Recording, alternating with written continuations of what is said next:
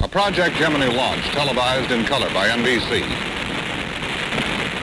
A walk in space seen in color on NBC. I don't even know exactly where we are, but it looks like we're about over Texas. 2 NBC exclusives. This is Chet Huntley.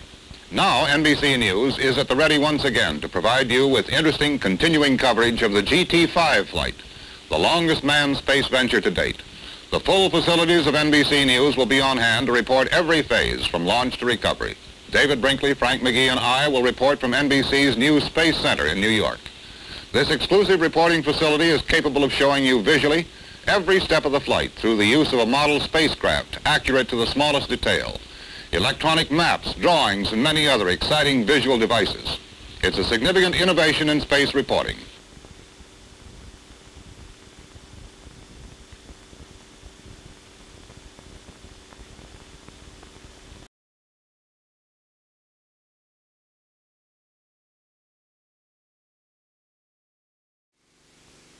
This is NBC News Space Center, standing by for perhaps the most spectacular space exploit yet.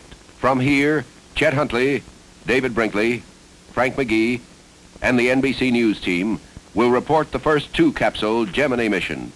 Approximately 9 days after the launch of 2 astronauts in the Gemini 7 capsule, Gemini 6 will be launched with 2 more astronauts, and then the 2 manned space capsules will attempt a rendezvous in space.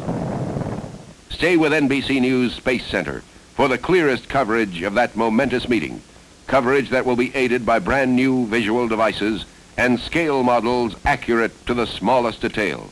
Rely on NBC News for the best continuing coverage of the flight of Gemini.